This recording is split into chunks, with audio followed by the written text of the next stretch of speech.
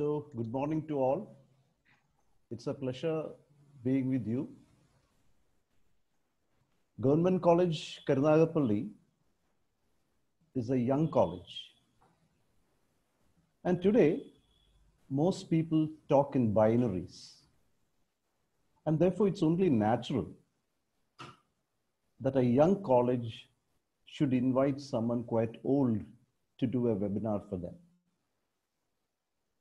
So thank you, Dr. Rajalakshmi and the principal, Dr. Jayashree, for the kind words of welcome. Now I'll go a little fast because I have just 45 minutes at hand. Now I'll just begin by mentioning my title. My title is Theatre, Theory, and Praxis. So my focus would basically be on the Greek word theatron, which means a place to see, and theomai, the act of seeing. So the talk would probably focus only on the space of the theater and not the literature, dramas, or plays, which would constitute a very large canvas. The second part, theory, becomes important because theory usually comes after drama. In fact, Aristotle brought out his Poetics 300 years after the dramas were already there. And I want to see how the space of the theater was used, misused, improvised, and subverted by various theater practitioners on the stage. By praxis, I mean the process of performance, putting a theatrical method into practice. Acting and actors constitute the backbone of praxis. Hence, I propose to have a brief look also at some of the acting theories. So please bear in mind, theater is not a literary art. It relies on acting, singing, dancing, spectacle, and aspects of production. Now, first of all, before going into the talk, I would like to set an ambience, or rather, I would like to contextualize my talk by using or taking the help of 10 snippets. You can call them snippets, or you can call them scenes, or you can call them trivia. I hope when I finish these 10 snippets, I would have created a stage from where I can launch into my topic proper. I want all of you to journey back to the Greek theater. And now you all know, only the Greek theater at Epidaurus, which was established in the 3rd or 4th century, is still maintained. Now I just want you to imagine that the Epidaurus theater had first only 13 rows for audience. And then it was made into 16. And the characters, as you know, would stand in the center and perform. And the audience who sat on the 13th row, if they turned back, they could see the whole landscape around them. And the actors, while performing, now everybody talks about the 180-degree angle in cinema. But you understand that the actors of the day, in fact, performed in the 360-degree angle. So you have to communicate with everyone. And in the process, the actor was juxtaposing himself with the landscape and the space around. And his voice, tone, body language, architecture, acoustics, acting, all these collaborated, and there was a merging between the actor and the audience and the landscape, which actually turned into a sort of juxtaposition for the stage inside. My second snippet, I want to take you to the Elizabethan stage. Everybody knows about the Elizabethan stage, but I just want you to have a look at something different. There are studies which say that while the play was being performed in the Shakespearean stage, sometimes ugly smell would waft into the auditorium. Because sometimes you had the heads of certain peoples or rebels cut and planted in the outskirts of the theater. And this smell would waft into the theater. It was actually a sort of warning. It was very political. There is an establishment, a contrast between the comfy interior and the violent exterior. The third snippet I want you to take a look at was an incident that happened in 1758. It was the age of Rousseau, the champion of enlightenment. And in 1758, there was a plan to establish a theater in Geneva. And then the great Rousseau wrote a letter to Jean d'Alembert. He opposes the establishment of the theater because he believes that it is a threat to ideal life. It can be dangerous for the innocent. You have to be very careful because comedies are sometimes poison in disguise. The manipulative acting on the stage may be sometimes transferred to life, and it is not good for the poor. Just imagine the champion of Renaissance, Rousseau, writing a letter to prevent the establishment of a theater in Geneva. You can imagine the impact of the theater by now. The fourth snippet is the journey of Stanislavski and his Moscow Art Theater to the US. And after many performances in the US by Stanislavski's Moscow Art Theater group, the US actors and directors and theater people came to the conclusion that here was a new form of theater, a new form of acting.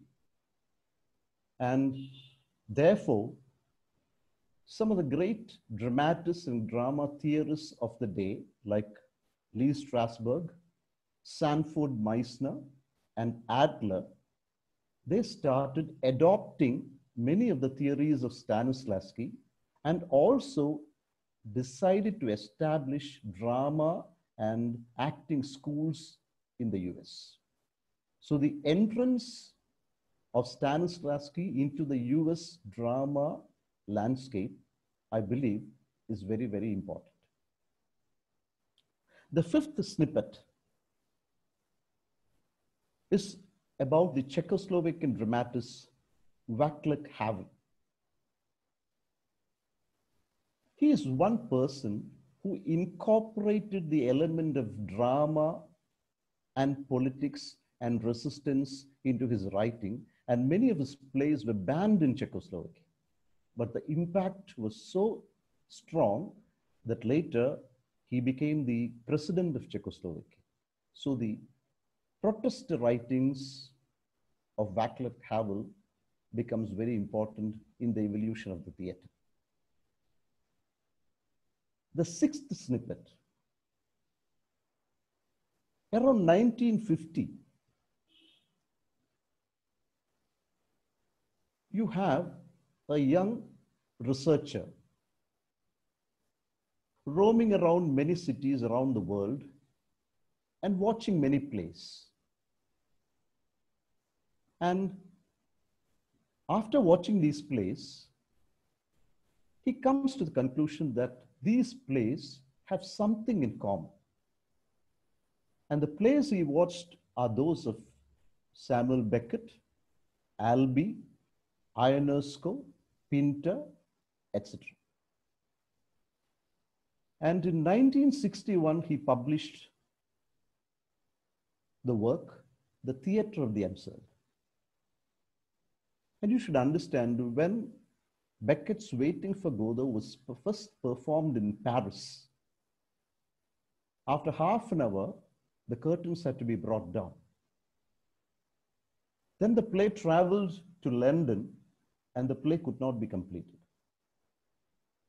But then Beckett and his team traveled to the US, and in a jail, it was performed before 1,400 spectators, and it became a hit.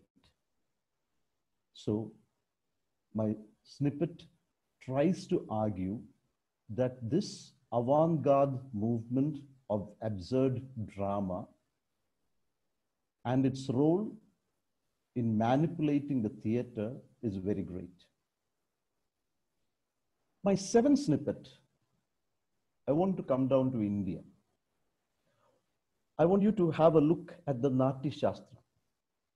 Everyone considers the Natya Shastra as the fifth Veda. Bharata, it is believed that with his 100 sons and the celestial dancers, performed the first play. It was very pleasing and edifying. It was actually meant for the gods. But then what happened is, in between the play, there was a conflict between the demons and the gods, and it is believed that the gods won. But this victory led to a battle between the demons and he tells the demons the drama has three worlds in it. It is spiritual, it is secular, it is sensuous, and it has every emotion inside it. But we still do not know whether the performance was complete and successful. I propose to argue that in every performance, there is a risk of failure, there is disruption, there is violence, and also the viewer response can alter any artistic event. The eighth snippet is about the great British Shakespearean actor Laurence Olivier. Laurence Olivier has a wonderful book called On Acting, in which there is a chapter on preparing for Othello, where he says, when he was offered the role of Othello, he was surprised. A black move, how can a white man like me do it? And then he tells us how he prepares for the role. He understands that Othello is a man who has a rough exterior but a very soft interior. He's very strong. So he decides to develop a voice that is silvery and deep blue. It's velvety because it will show the emotions. Deep blue, it is very intense. And then how should Othello walk? He should walk like a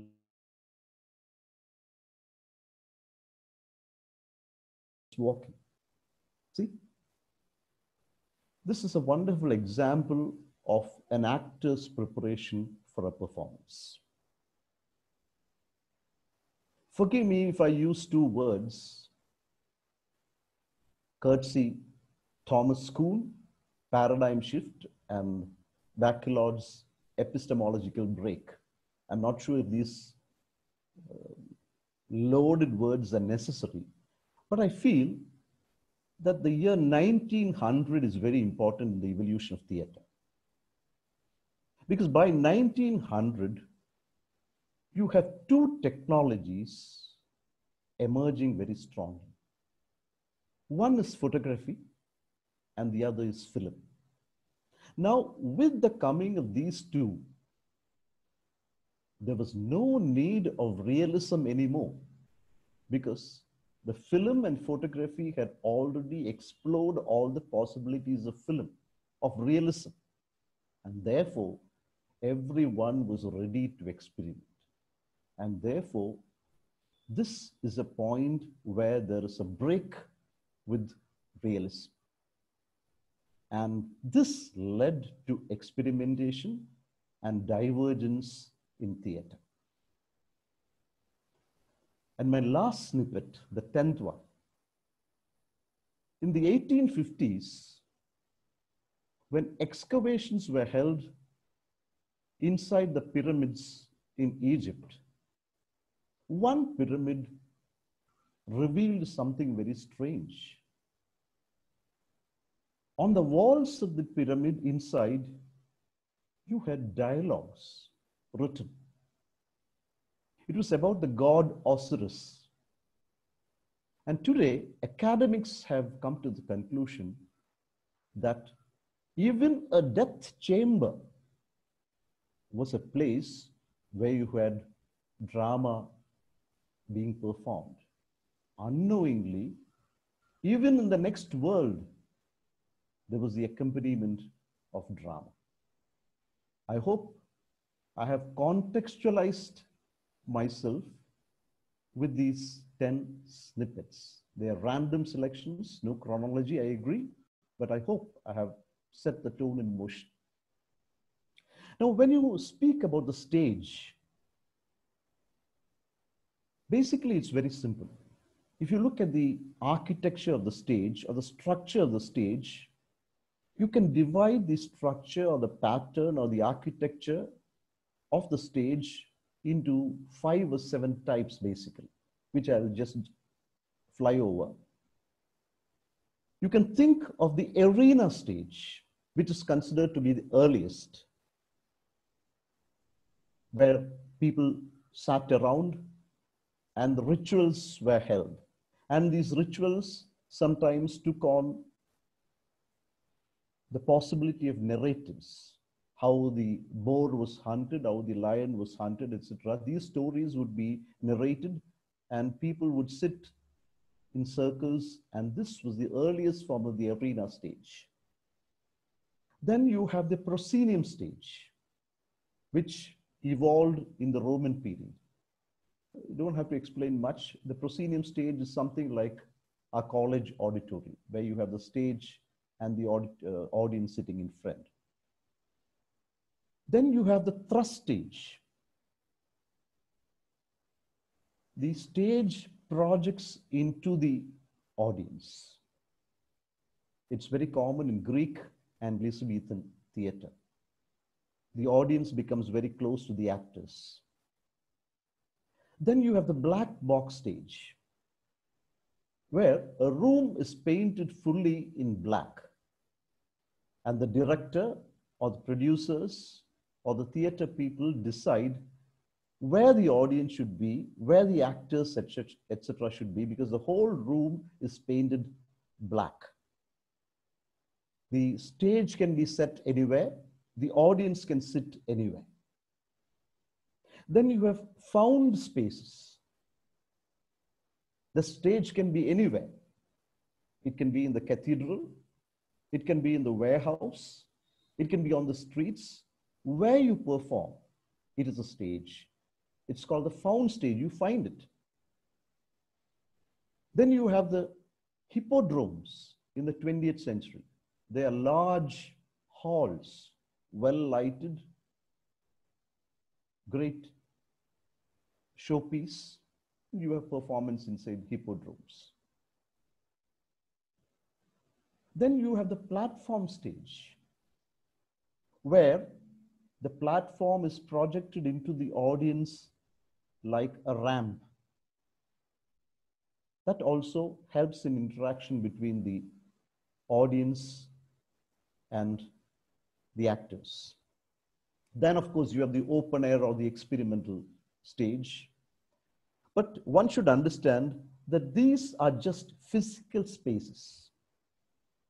The magic of performance transforms these spaces. Now, I'll go to my next level. I want to look at certain schools of theater, which through their performances, theories, etc., have transformed the theater, have transformed the stage, and also transformed dramas and plays into new realms and new perspectives. For this also, I'll be using a random pick. I'll not be looking at the dates. Because I'm doing this webinar in Kerala, I would like to begin by sharing a small anecdote. In Kerala, we have the great drama theoretician and dramatist, Professor G. Shankarappally. Now, he has a wonderful story to tell. One day he was invited as a judge in an amateur drama competition. So the third drama that was presented there, the play was going on, and in front of the stage, you had a rope tied, and one young man was standing there and showing a lot of violent actions. As a judge, he did not understand what it was, but he kept that in mind. So when the prizes were announced, this drama had no prize. And then the drama youngsters, the amateur group, they came to him and asked him, "Sir, the third drama was ours, but we thought it was good. We have no prizes." So he said, yes. I was waiting to ask you, what was the meaning of the violence that was shown in the front? And with a sly smile, one of the boys said, "Sir, that was theater of cruelty." And that was a new lesson for Professor Shankarappally. So I think I'll begin my drama theory schools with the theater of cruelty. The theater of cruelty, in fact, became strengthened with the publication in 1938 of the book, The Theater and Its Double, by the theorist Antonin Artaud. Now, he started off as a surrealist under the influence of Dadaism and Salvador Dali. He started off as a surrealist. But then he happened to see a Balinese dance performance. A Balinese troupe was performing, and he happened to see the dance.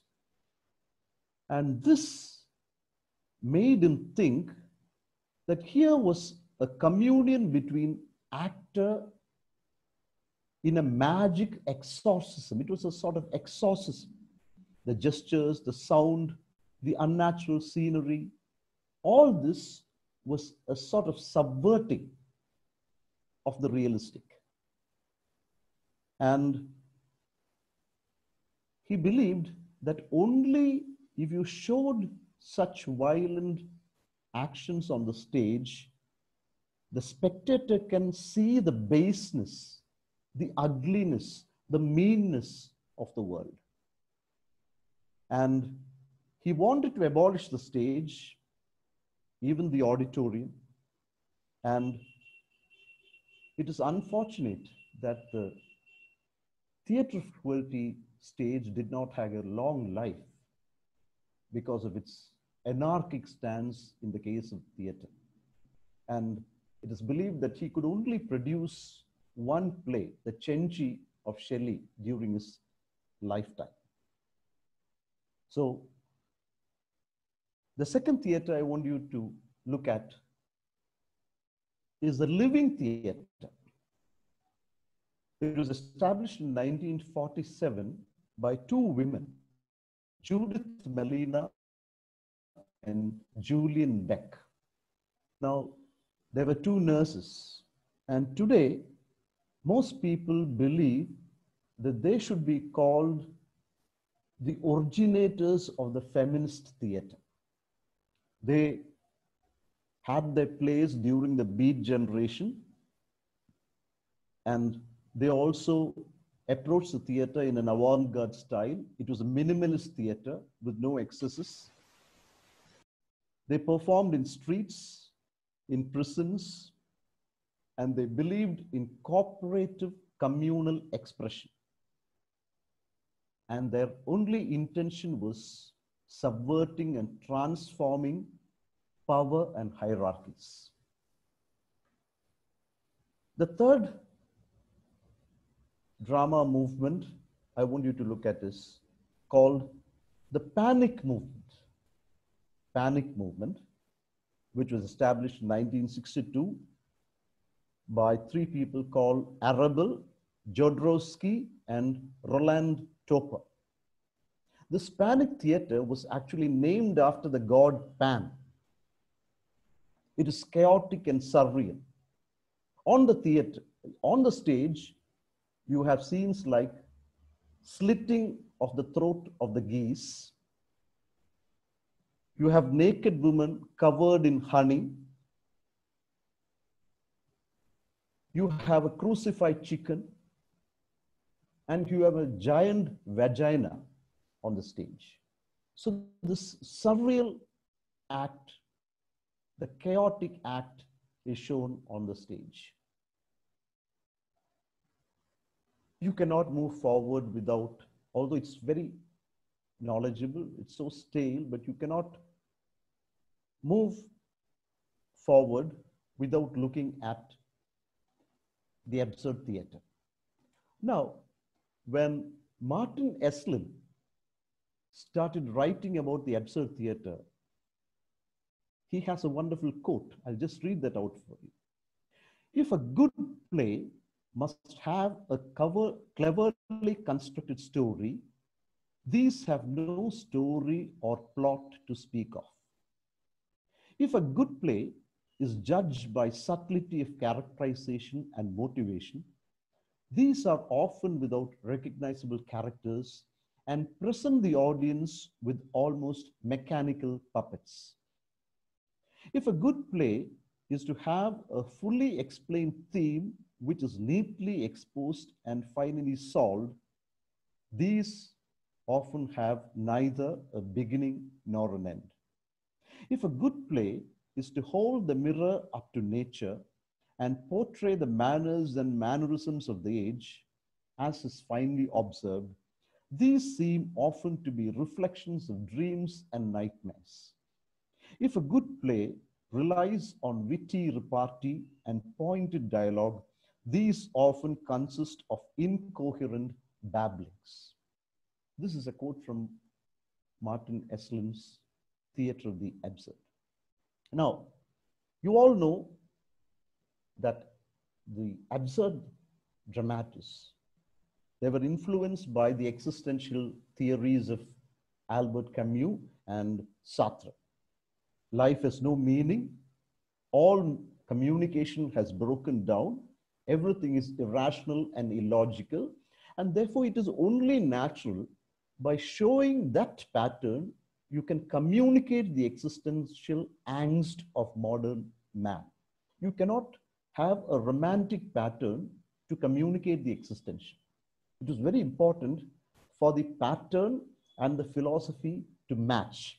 And therefore, they had repetitive, meaningless cliches, wordplay, nonsenses, etc. in their plays. And they dismissed the concept of the well-made play, which was made popular by the writer and theorist Eugene Scribe. They did not believe in that. Dramatists like Ionesco, Adamov, Beckett, Jean Genet, Pinter. Pinter, in fact, created a sub-theater in the absurd. which he called the theater of menace. The world was menacing. He has this wonderful argument that my plays are like weasels under the cocktail cabinet. They constantly irritate you, provoke you, and there are some critics who argue that even in Malayalam, you have examples and influences of the absurd theater. For example, N. Pillai has two plays, Amaram and Kudumbasamedam.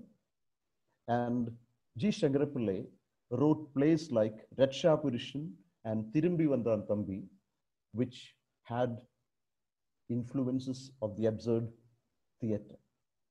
To sum up the absurd, you can say, the absurd dramatists and the absurd theorists, in fact, they wanted to bring down the fourth wall. That is the audience. You have three walls, and the fourth wall is the audience. The absurd dramatists wanted to bring down the fourth wall. And the absurd theater, although it was considered nonsensical, it is believed that it uncovers the precipice under everyday prat. It is provoking, and it questions many of the tenets of conventional theater and stage, and becomes very important.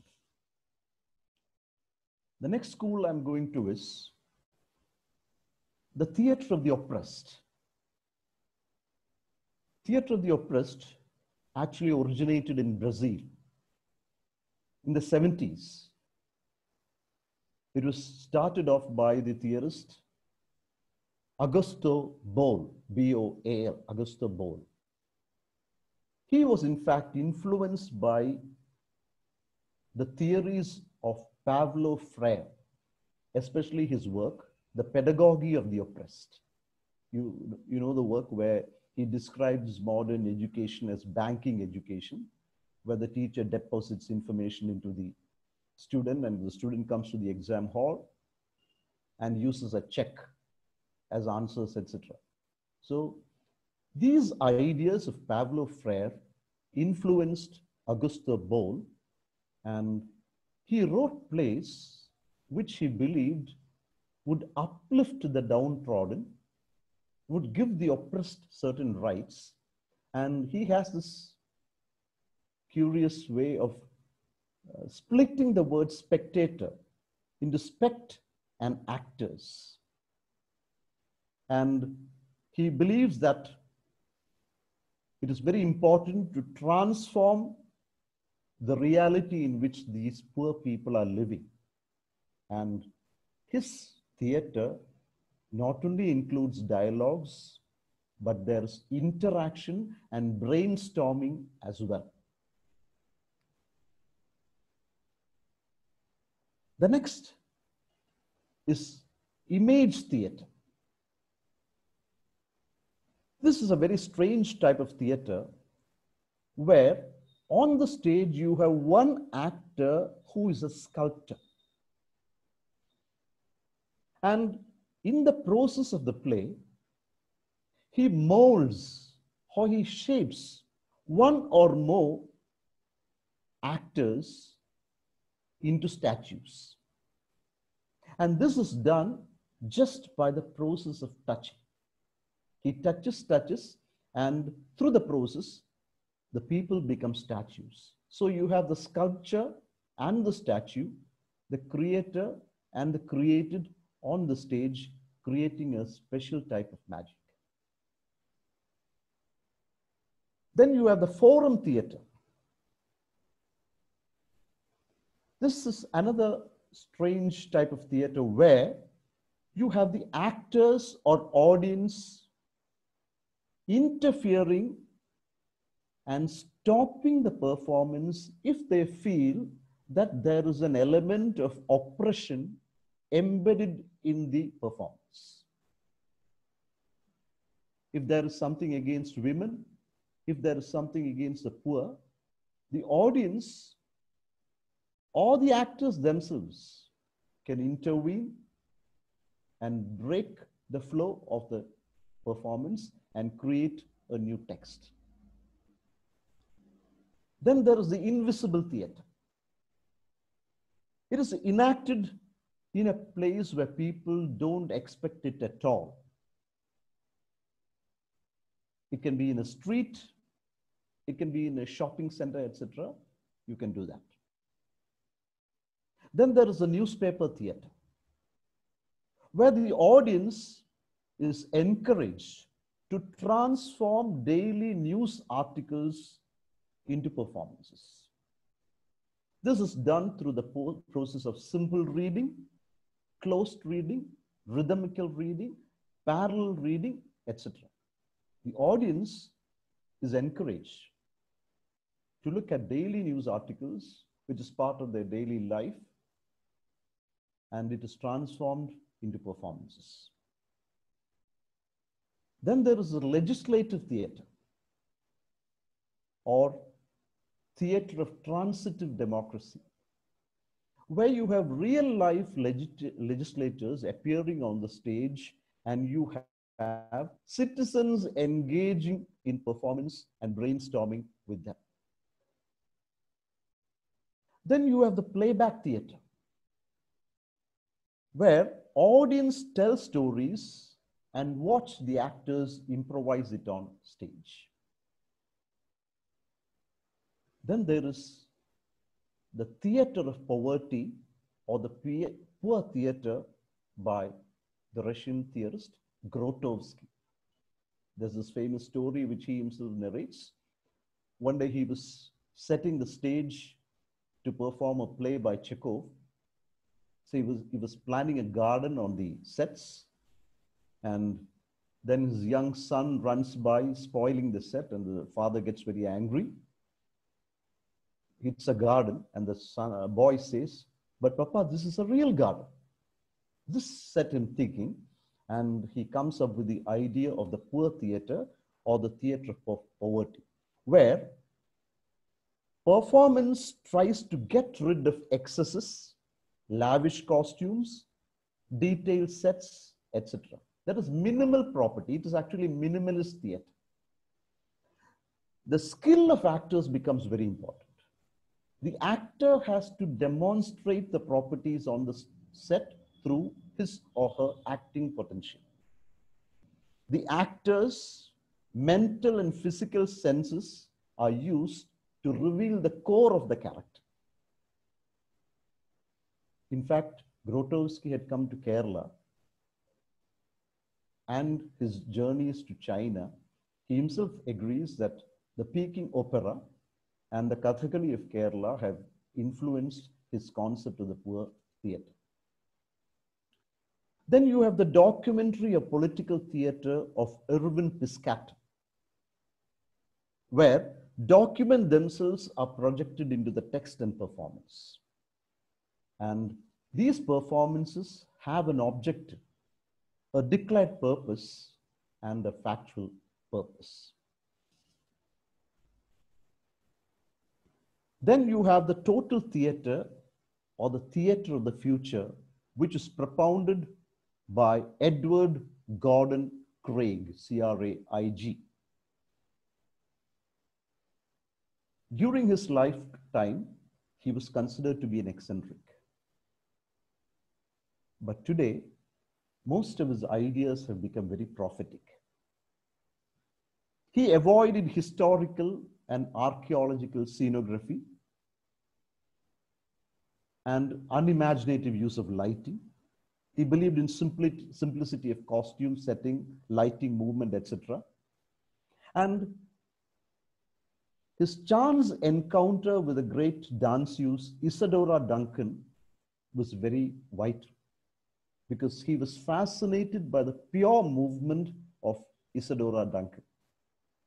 And this led him to various experiments, and he brought in the concept of the moving stage. He believed that the stage and the settings there, if it could be moved, it could create emotions on its own.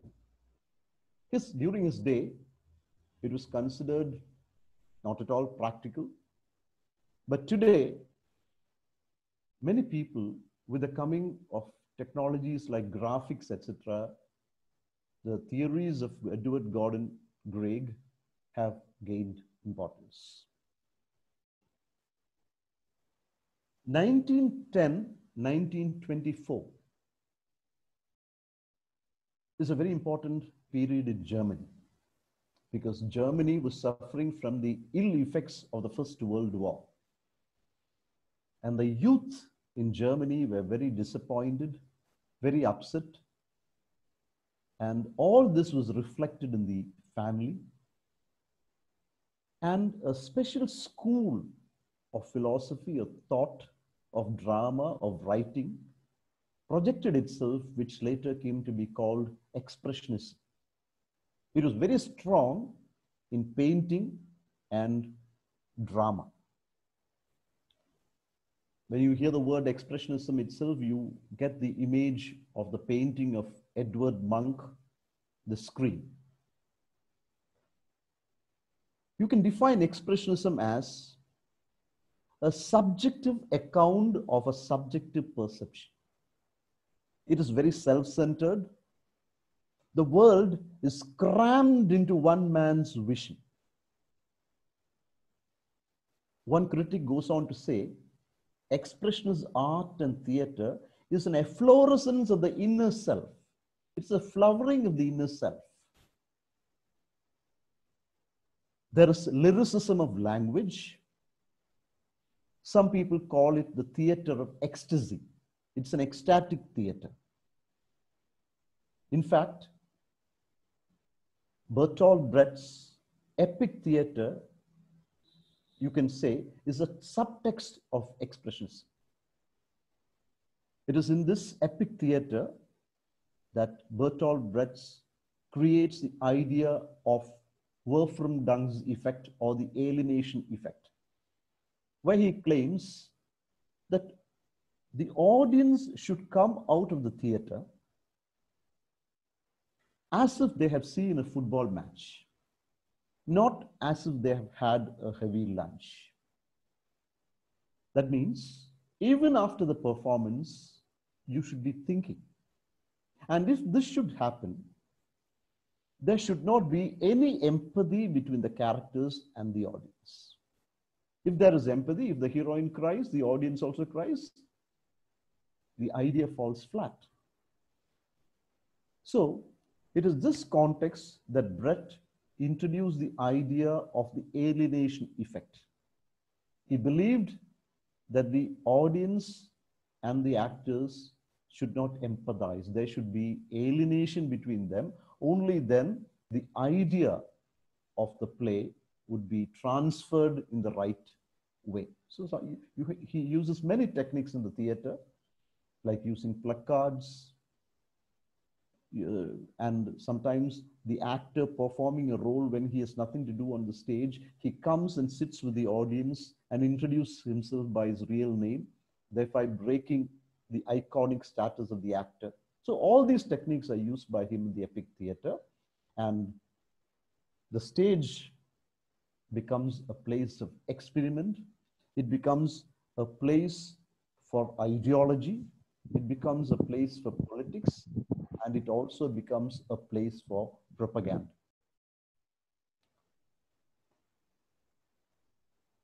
Then you have the promenade stage, where the audience stand and watching the action happening among them. The action would be happening among them, and the audience would watch and even follow the performers around in the performance space. So it becomes a microcosm of a street or a village or a market or even the world, because the audience and the actors are so engaged and engrossed in themselves. With the coming of lighting, technology and lighting, you have the evolution of the transparent theater, especially in the US. It would be a large stage. For example, if you take the case of Arthur Miller's Death of a Salesman, when you see it on the transparent stage, all characters are working through the process of lighting. For example, when the play opens, when Lowman enters the house, Linda is asleep. So Linda wakes up on her table, on her bed, and asks, "Are you there?" So when Linda is talking, there is light in the space where Linda is. So when there is a response from Lowman, there is light near Lowman, and all the others fade out. And when the mother and father talk, and in the other room, Biff and Happy are listening to them. And when they start talking, the light goes to them. And so the whole stage becomes very transparent through the process of lighting. And this lighting creates a personal space. It is not an interactive merging space. And very strangely, knowingly or unknowingly, the transparent stage takes on an impressionist style, because Impressionism is about the specificities of light on objects and places. Now, we cannot go forward without touching Peter Brook. Now, I think it's already, I'll be running now. Peter Brook had a close collaboration with Salvador Dali, and people often think of Peter Brook as a person who dramatized the Mahabharata in 7 hours. It was a multi-race or multi-country cast. You even had Panchali was performed by the Indian actress. And he spoke about the performers' internal relationships, performers' relationship with each other, and relationship with the audience. He argued that you give me any place, I would make that into a stage. I would also make a brief mention about Václav Havel, who through his plays was able to create green politics and its awareness on the stage. Dario Fo, the Italian dramatist, who played with conventions and canons. His dramatizations of Hamlet and Othello, he has created an albino Othello.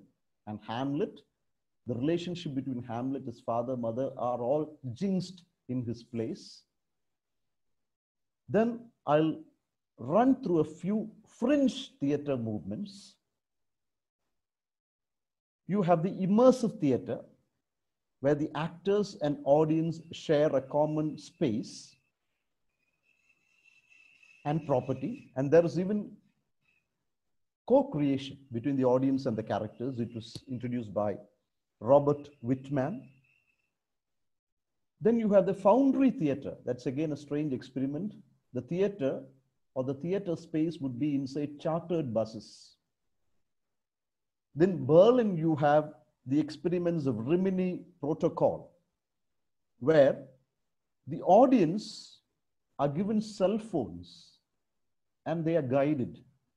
And they have to follow the guidance of the guide and discover the play somewhere.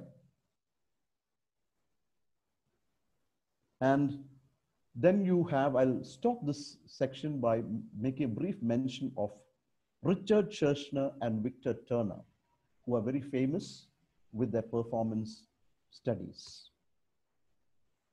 The performance studies started off with their seminar on ritual, drama, and spectacle.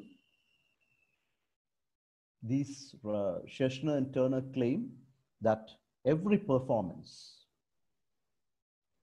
has certain duties. 1, to entertain, to create beauty, to mark or change identity, to make or foster community, to heal, to teach or persuade, to deal with the sacred, and the demonic. So I think I'll jump from here and go to the next section very fast. Whatever happens in the theater, there has to be performance. And in order to have performance, you need actors. So I'll just look at a few theories associated with acting and actors. The theorist James Lipton speaks of a reverie approach in acting.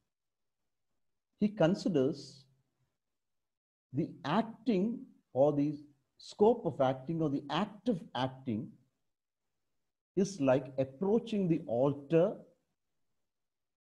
or the church. The famous actress Meryl Streep has expatiated on this when she says, it is like entering a zone. It's a reverie. It's a meditation.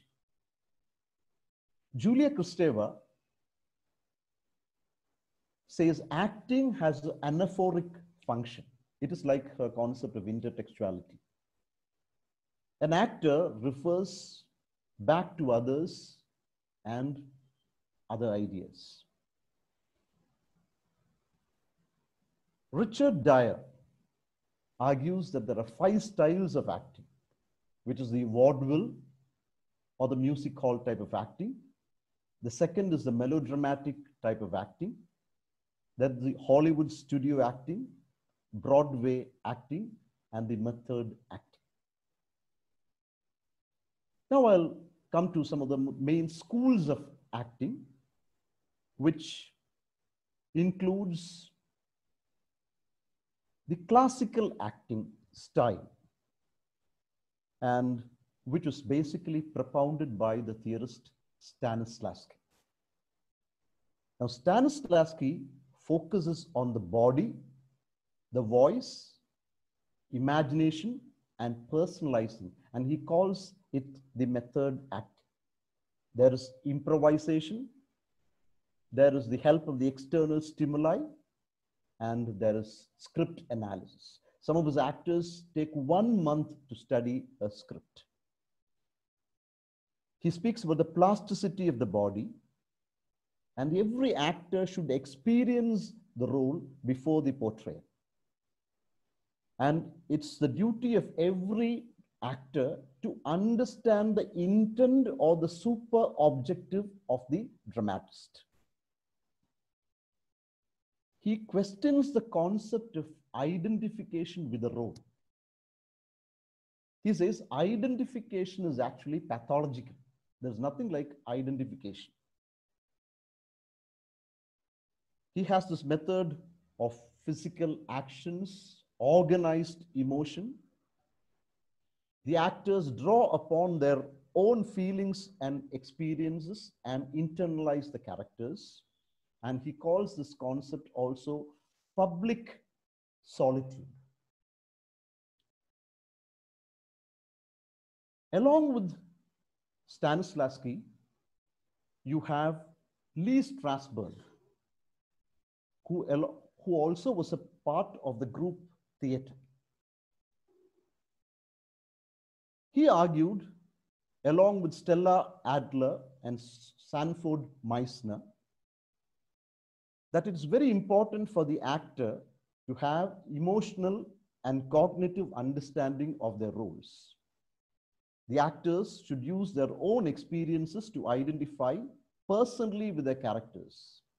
Actors should substitute emotions drawn from past experiences and create a private moment. The psychophysical approach was theorized by Michael Chekhov. He said, the artist or the actor should ignore the banal things of daily life. And the actors should go to the unconscious, should go to the level of the unconscious, where there are universal and archetypal images. And then come to the process of acting through a sort of meditation. And you know some of those famous film actors like Jack Nicholson Clint Eastwood, Marilyn Monroe, Yul Brynner, they were all students of Lee Strasberg. The Meissner technique, which is very complicated and complex, the actor focuses on the other actor and think they only exist in that moment. Acting is a response to other people and circumstances. It is very important for the actor to get out of their head. It should be very intuitive and impulsive response to the other actor. The Meissner techniques are very complex. One character tells a line, the other repeats it, and they go on repeating to each other the same line, and they reach a point when they understand the meaning of the response. And then you have the Brechtian style of acting, which is very popular in epic drama, where the actor has to develop this concept of reflective detachment, not emotional involvement. Then you have the theories of Meyerhold and his theories of biomechanics. He argues that the actor could call up emotion in performance by practicing and assuming poses, gestures, and moments. The physicality of all these should be exercised, prepared, and practiced, and his physical states can then be understood. Now, a quick look at theories. I'll be running now. Time is going by, I know. If you take new criticism sees every play or a drama has an autonomous artifact. It is there. Everything is inside the play. Marxism speaks of the theater of commitment.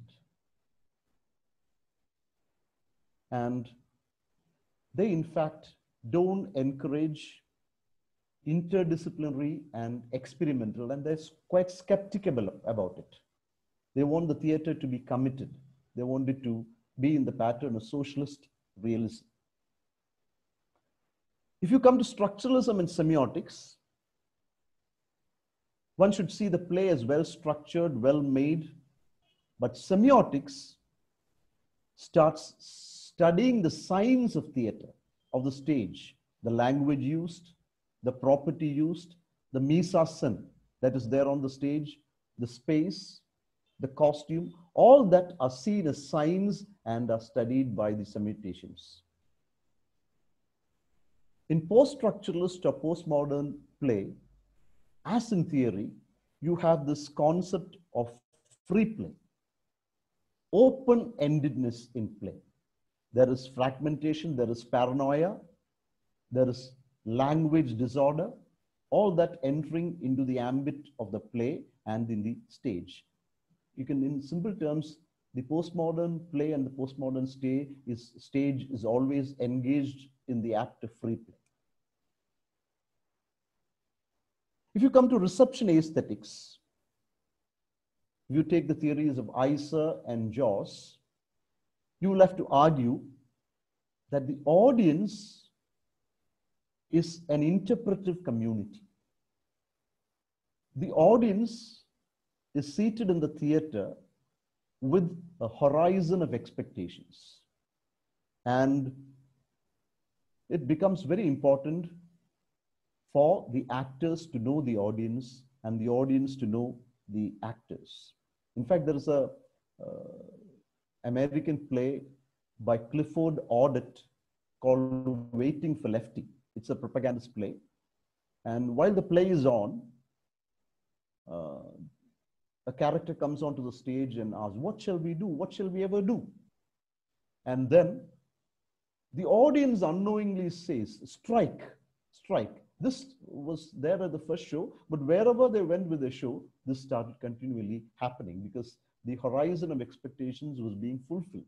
So this reception aesthetics and the emancipated spectator are very important in reception aesthetics theory and drama.